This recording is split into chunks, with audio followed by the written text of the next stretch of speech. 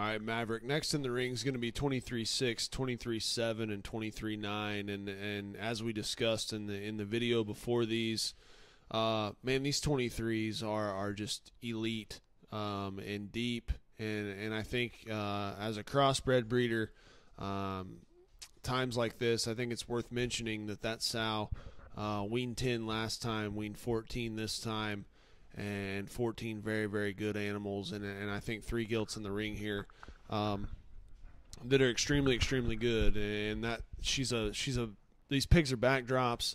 That sow's a Genesis on Trench's sister, and that's 23-7 right there on the screen. And 23-7 is one that's definitely going to be a sale highlight, I think. And I think for those of you that are going to call and want a list of crossbred gilts to show this summer, 23-7 is going to be right there toward the top, because she kind of does everything in a way that's kind of hard to explain, to be honest, and comes from a litter like this. I think certainly a future foundation kind of a female. 23-9 is going to be the belted one there.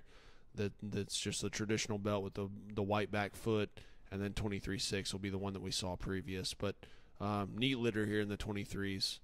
Excited to hear what Maverick has to say about them. Yeah, the 23 litter gilt on the screen may be read to me as one of those that was as broad and as large in terms of maybe her tail root and just density as any of them that we saw, and still yet to talk about the 23-7, as Evan said, very, very elite type female.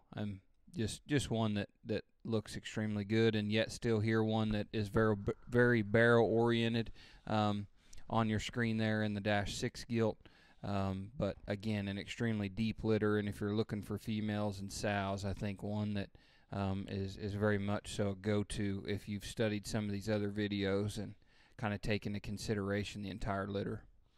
These 23s, I just want to kind of say, I think from a size perspective, these things' appetite and ability to grow and do, it wouldn't be out of mind, I think, to get these to a mid-September show, and then to have that kind of maturity at like a Tulsa or a Kansas City, I think would be very, very good as well, and just I think a very, very fun litter to study.